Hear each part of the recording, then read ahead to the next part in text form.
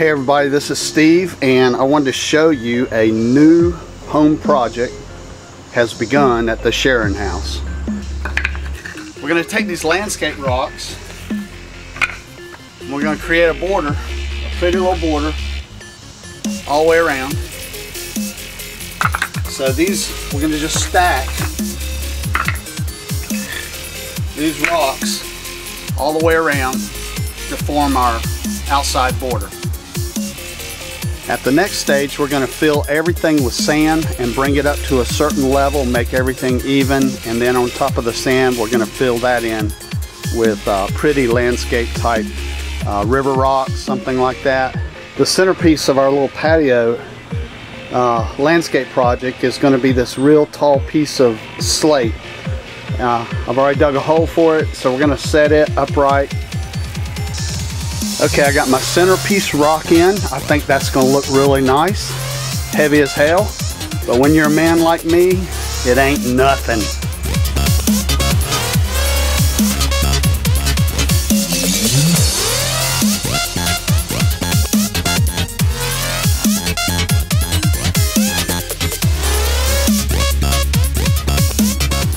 Wifey said she wanted river rock to fill up our rock garden.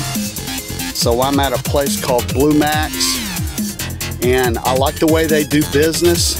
I can come in here and I can buy bags from them, and every bag I can fill up as much as I want, and I can go to any pile of rocks out here on their entire lot, and I can fill it up with my choice.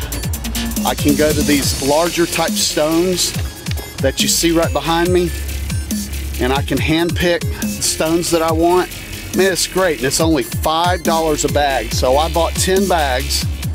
I've been out here, I'm sweating, I've been filling them up, I've been shoveling them up. Take those back home to fill the rock garden in.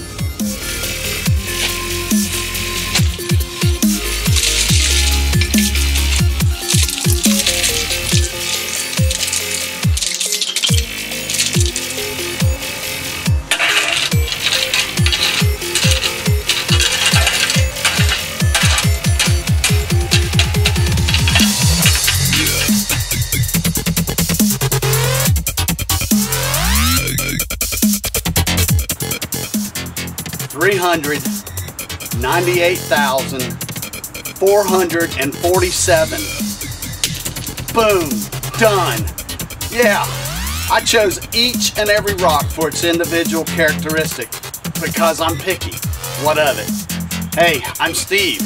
Hope you've enjoyed watching me build my rock garden on my back patio. Wherever you're at, I hope you have a great day. God bless the USA. I just bought me a brand new steel leaf blower, the BG56, and I thought I would do an unboxing and crank this thing up and see how it works.